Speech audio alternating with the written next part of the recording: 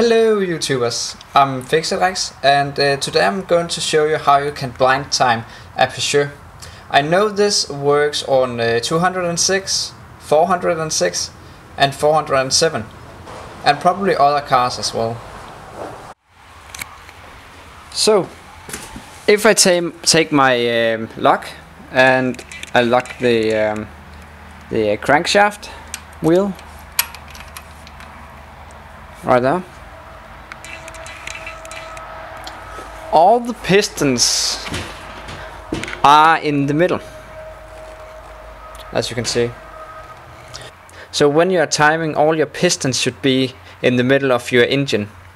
And you can actually check that if you got your cylinder head on the engine. You can take a screwdriver and you can put it through the hole to the spark plug, and you can test where your pistons are by marking the screwdriver. And because I'm speaking about this is because if you got a flywheel or a crankshaft wheel as I'm having, as I had on before, you doesn't have any hole to lock the crankshaft, and it's really hard to time your engine then. So that's why I'm making this video. So right here I got some parts. You can see this one is together, and this one are going right on here, and this one was the one I had on before. As you can see, if we can compare them, there's no hole to time.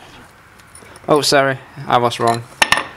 These one together, and this one with the bolt holes goes into these holes right there. And on this one I got now, there's a hole right here where you can put your lock in, but there's no screw or any hole in this one. It's just a full metal plate wheel, and this one for the timing bolt behind it.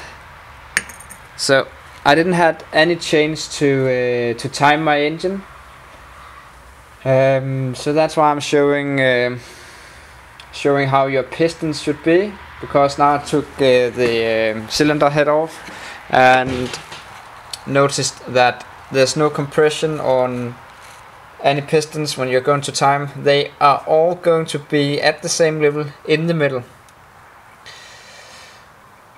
Thanks for watching.